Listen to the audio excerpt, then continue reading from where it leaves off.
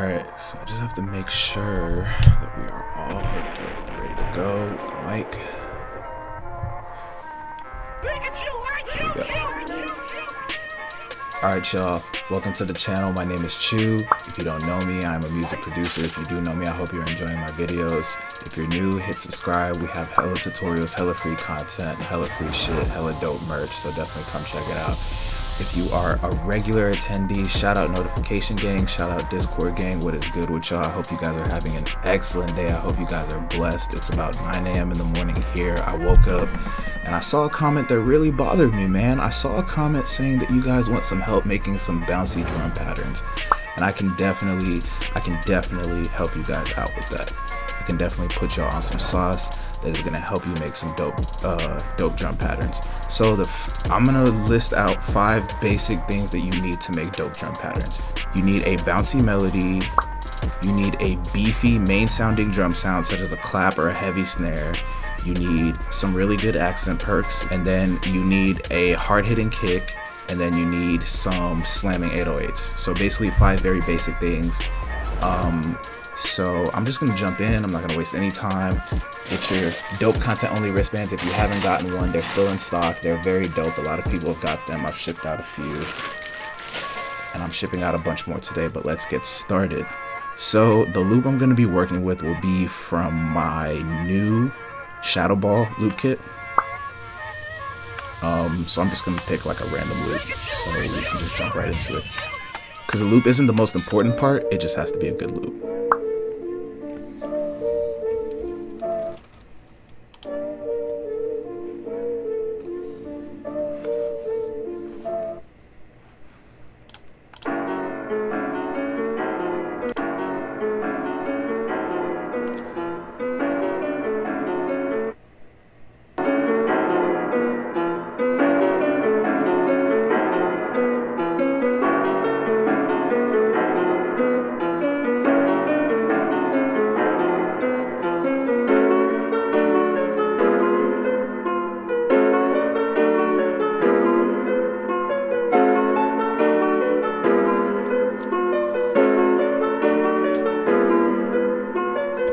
So not a bad drum pattern, as you can see, not a bad melody loop, my bad.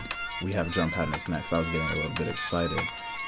But as you can see, not a bad loop. It's got some decent bounce to it. It's got its own rhythm to it, which is very essential when you're trying to make a beat that sounds bouncy.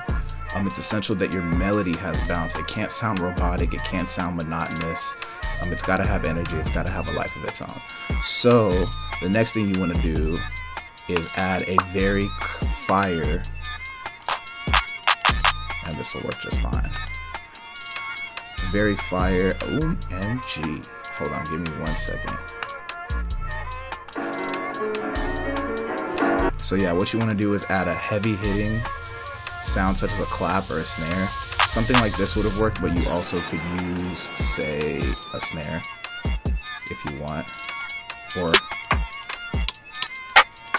you know, you can use whatever you want. It just has to be something that is going to be your main drum sound, and then you're going to put it on the 3 of every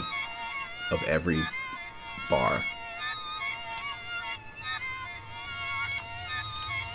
So I'm going to use this clap for my Jodo Lee drum kit, and I'm just going to do every 3rd beat, and it's that simple. Sometimes simplicity is the key. Simplicity is the key.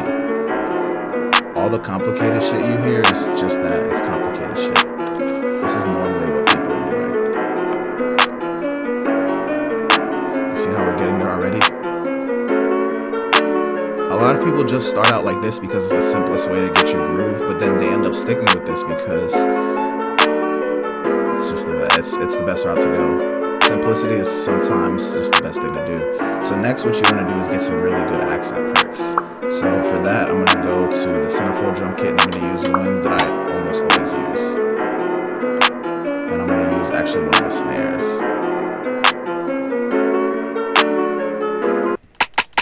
I'm going to use this centerfold snare. I'm going to come in here. So what you want to do with these accent percs is just add them all in like this. And you'll notice this drum pattern as soon as I start playing it. It's the typical way all accent drums are situated. So once you have this, you can kind of break it down and you can make something very unique, but this is almost always how I start with my accent drums. And then I just come in and I break it down later.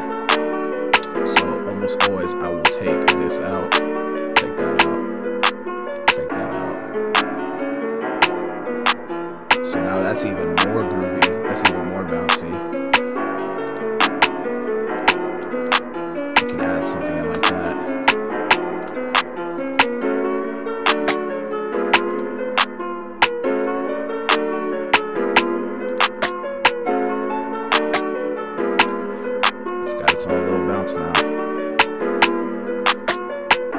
So next you want to add a hard-hitting kick, and now we're basically done. You see how easy it is, and you know we're going to the centerfold kick. That's easy money. Here, you can pretty much do what you want with your kick. This is where you can get a little bit more unique. So basically I keep the very, very simple things very, very simple. I keep the first few things very, very simple, and then I'll come in and be more unique with, say, my heavier drum sounds like the 808 and the kick. So here I'm going to try to make something of a unique pattern, but still keep it not too crazy.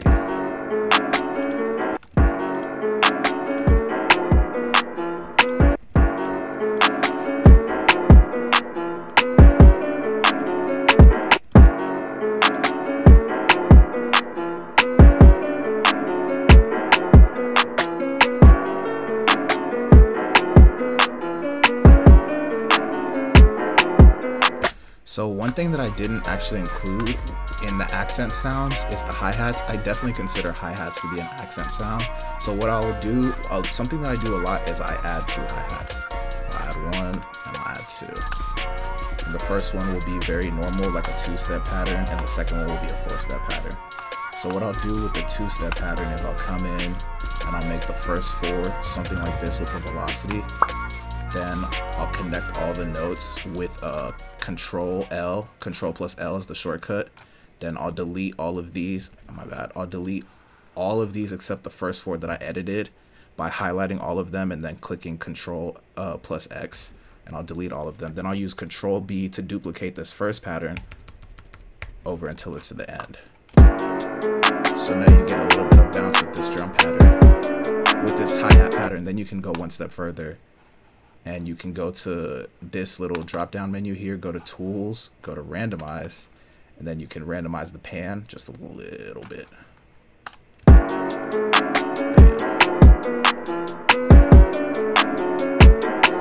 And you can take it even one step further, and you can come here and let's just do half step. And you can come add some more hi-hat variation to your pattern. So let's say I want to do it on this clap right here. So I would highlight this note, and then I would come here and do Control plus U, and it would chop it on the half.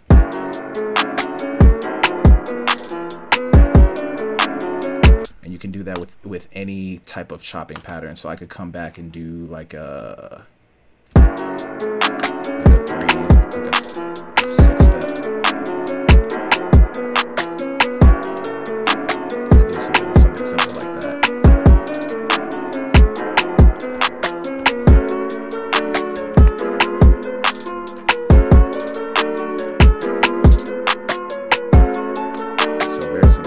Then you can come in and basically do the same thing here.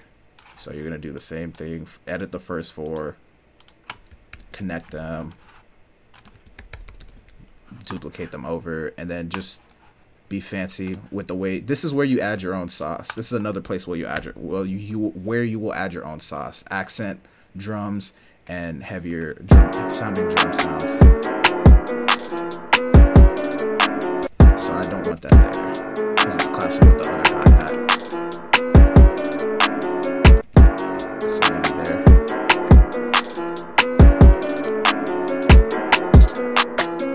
So that's perfect.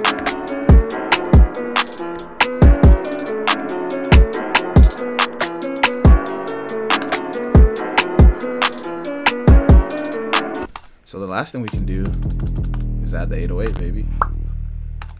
And we already know what this is tuned to because we use it so much. And then we're just gonna edit the envelope so that it starts and stops exactly where we want it to.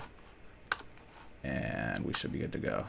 So first thing we need to do is find the key of the sample. So I'm gonna turn all of this off just besides the 808 so that I can hear it. And then we're just gonna mess around with it.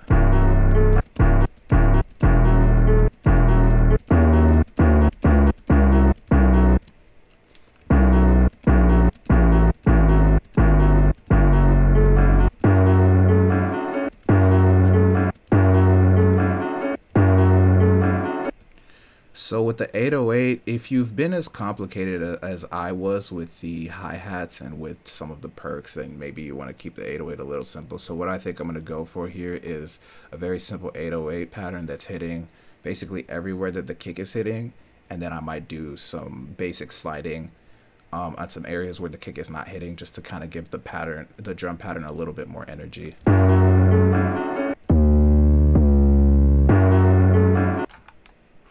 Was that C sharp, D flat?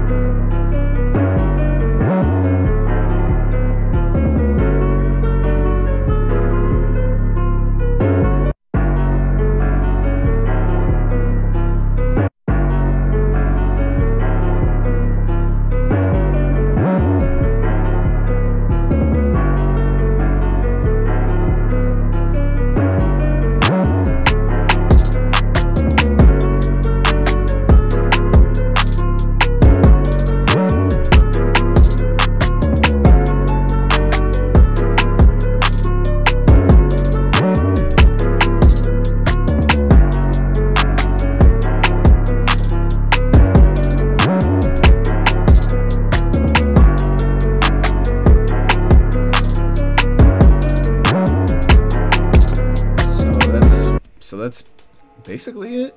That's basically it. So I know I probably didn't do the best job of explaining what I did, but let me try to recap it very, very quickly in case it didn't make sense, because I know I was moving quickly.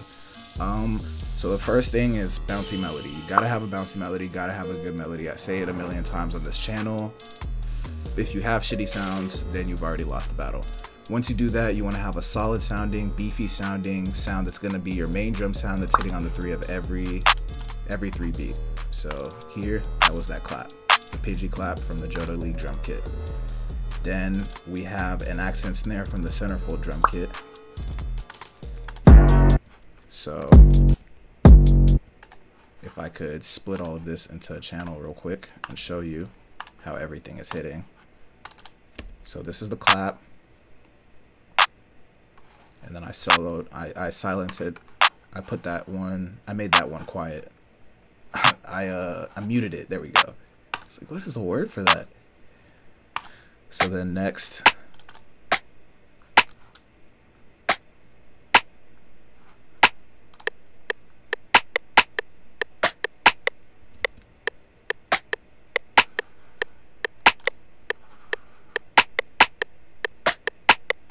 here's the kick.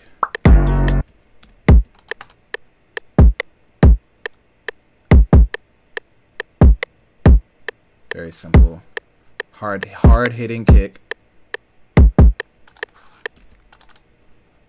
Also included in the accent sounds. I'm sorry I didn't include these initially. The hi-hats. And then the second hi-hat.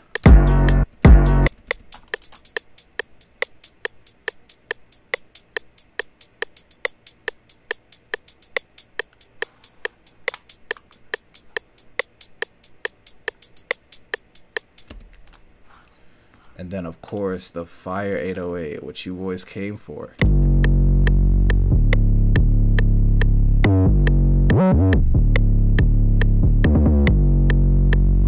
And let's put it all together one more time.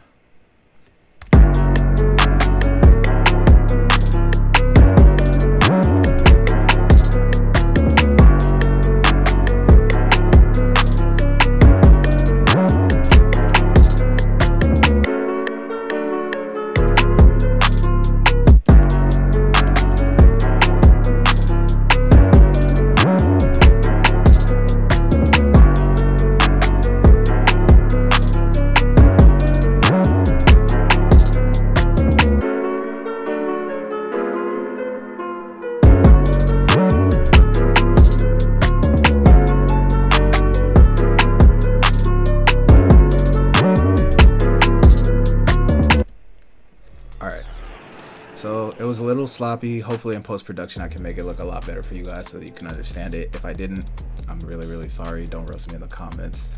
I'll lace you with a much better video shortly. Thank you so much for tuning in. I appreciate you watching. If you learned anything at all or just thought it was a dope cook-up, hit that subscribe button, hit that like button, especially hit the like button. It means a lot to me. The support is amazing. I love you guys so much. But until next time, stay happy, stay healthy, and always be creating. Just make sure it's dope content only. Peace. And get some wristbands.